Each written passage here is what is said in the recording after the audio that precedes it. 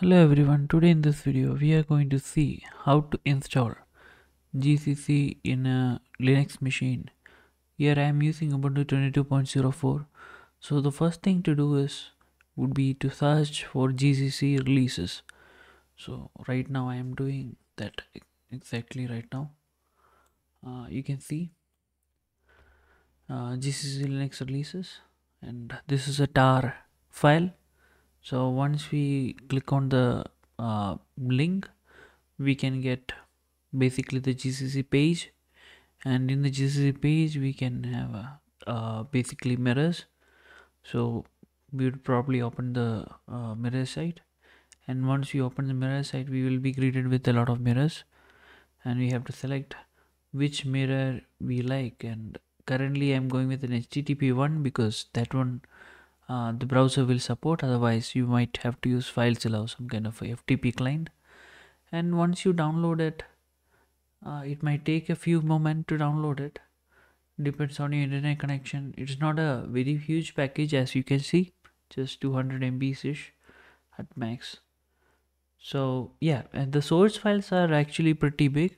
So when you think about it, like, if you want to build it, you have to have at least 20 GB of disk space free, because not just the source files, the temporary files, everything will take around 20 GBs. The source files may take give or take 1 to 2 GBs, I guess, but temporary files will take a lot of space. So once we are ready with the tar file, we have to extract the tar file. For doing that, we will do tar -xvf the tar file, and once we do that, we will get all the data in the directory. So basically this tar file already has a directory inside. That is the reason why it is being extracted into a directory, but by default it extracts to whatever directory we are already in. So present working directory. You can extract the tar with a different command if you want. And after that you have to install some dependencies. So here you can see build essential htop is something like, task manager, you can see on the right. Then gcc-multilib is being installed. So once that is done, you have to configure with this particular command. This thing you can get it from gcc-verbose equal to gcc-verbose. I basically picked it up from Ubuntu's on compilation parameters, and I'll actually link these all commands in the description, so you can technically refer those if you really want to. So once we are compiling, it takes a lot of time. So currently this is the dirty build which I'm showing right now. And why am I building dirty is because it takes a long time to build it. So I just wanted to give you a feel of how the build will look like, how the output will look like when it is properly building.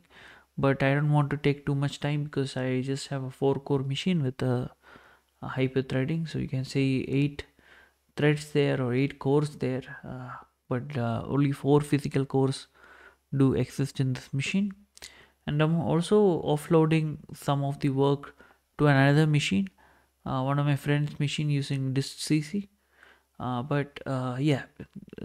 Details of that is not part of this particular video.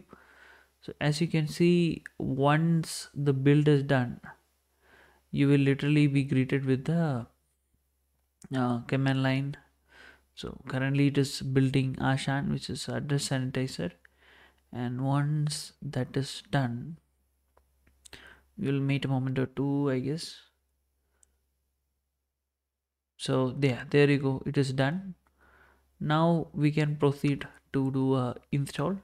So we will do make install, and this will actually, like, we have already set a prefix in the configuration command.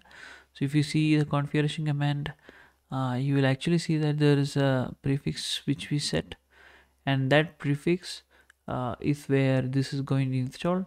And also we have set library directory and so many other stuff to $home/gcc. So that is a place this is going to install. I don't really recommend you to install the gcc directly into the root directory, because it will replace whatever gcc you have in the system, and that is not a good idea. By having the gcc inside a additional directory inside the home directory, you can technically switch between gccs and also like totally avoid this gcc if you really have some issues or something like that. So yeah, that is all it is. I want to also say that in the configuration stage we have only configured for Objective-C++, Objective-C, C and C++. The reason being like all the other languages, some of the languages will require some other dependency, and I don't want to get into that. Like it is a little bit complex compiling for other languages also. So as you can see, the install has completed. Now we can modify our now we can create a file called enable environment. So first of all we will do the shebang as usual, and once we do that, uh, we can proceed with setting the environment variable. So let's start with yeah, like ld library path, and I accidentally type ld preload. That is yeah, just mistake. So ld library path equal to yeah, I just thought about why not we can have a gcc installed there. So now we are having gcc installed there, and ld library path which uses gcc installed there as well as path, everything uses gcc installed there. This way you can change the path of the gcc install if you want, very easily actually. So yeah, cxx, cccxx, these are the compiler. Where the compiler is, we have to specify.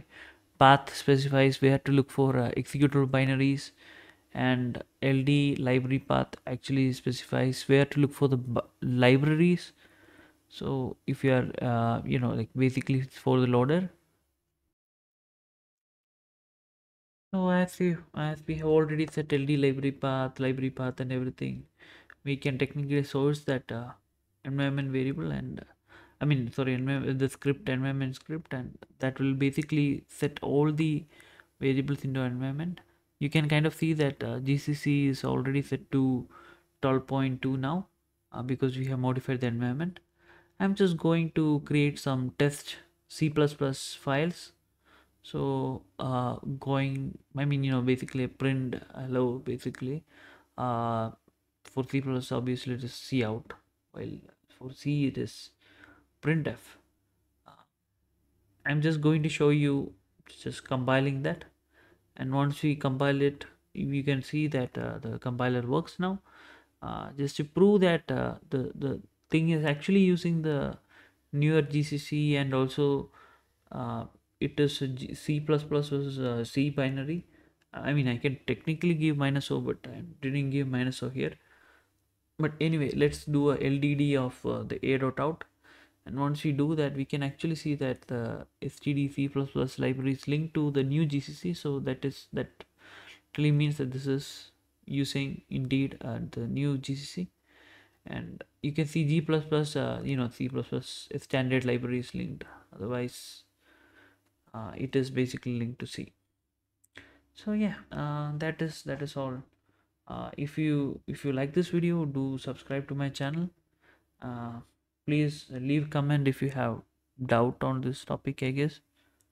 But other than that, stay tuned for more videos, and yeah, that's it.